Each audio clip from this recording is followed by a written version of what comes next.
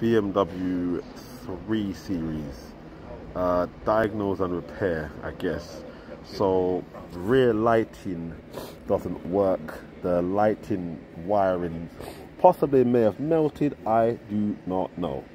But then the wiring has been repaired. Customer states that the lights still don't work. The brake light and the indicator don't work.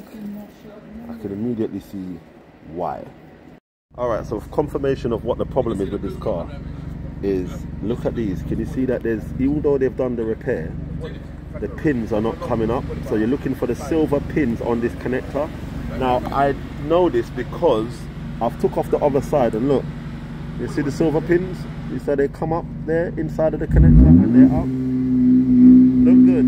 See that on the right hand side? Well, there's nothing on the left hand side.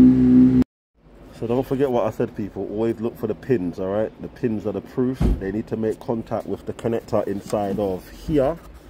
See those pins there? And then these ones, there's no contact being made. So I want to do my best to try to shove these up and see if I can get them to come up. And yeah, we'll take it from there. Alright, cool. That's your lot. D&D Auto Electrics, 466 Andre Street, BMW X-Drive, 13 plate. Let's do it. Alright, BMW 3 Series, lighting issues repaired. So right hand side light, left hand side light, plus indicator.